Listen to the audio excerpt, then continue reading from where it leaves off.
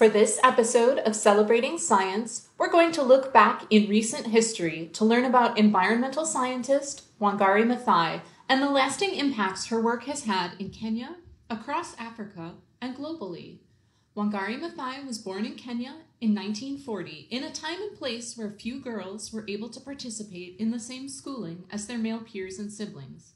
But Maathai attended with her brothers, and she was a motivated student. Motivated that when an opportunity came for her to go to college, she was selected to fly across the world to attend Mount St. Scholastica in Kansas, where she majored in biology. Following her undergraduate degree, Wangari was still curious. She moved to Pennsylvania, where she received a master's degree in science. Eventually, she moved back to Africa, where she would earn a PhD, becoming the first woman in East and Central Africa to do so.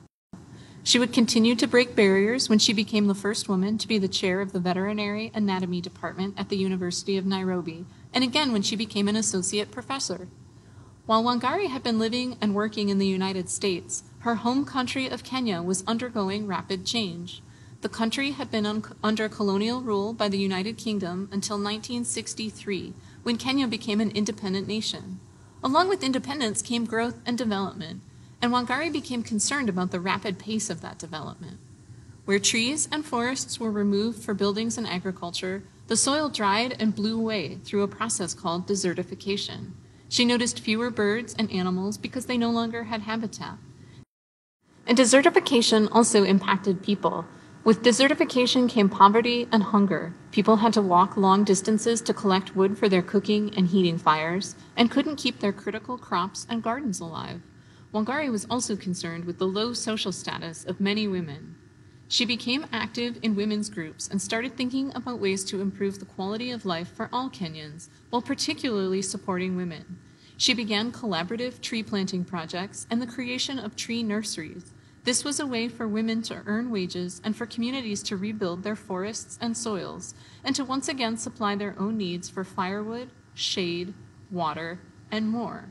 Her tree planting projects, eventually called the Green Belt Movement, paid women to plant trees and care for them. As the trees were planted, they provided many ecosystem services to the communities in which they were planted. Tree roots held the soil and kept it from blowing away. They also retained water in the soil that started to fill up the wells that people had once relied upon for water. Shade from the trees protected vegetable gardens and crops and reduced their need for water. People could collect firewood from the trees, which reduced the distances they had to travel. Wangari's work supporting environmental conservation and poverty reduction spread across Africa and earned her international awards. She was the Nobel Peace Prize winner in 2004, and the United Nations Ambassador of Peace in 2009. In 2010, she founded the Wangari Maathai Institute for Peace and Environmental Studies at the University of Nairobi.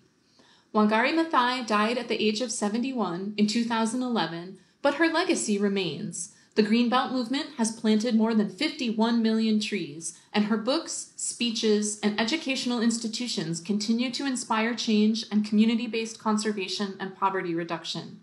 If you would like to learn more about Wangari Maathai, she wrote several books, including a memoir and the process of starting the Green Belt Movement. There are also many children's books about Wangari Maathai and her contributions to science.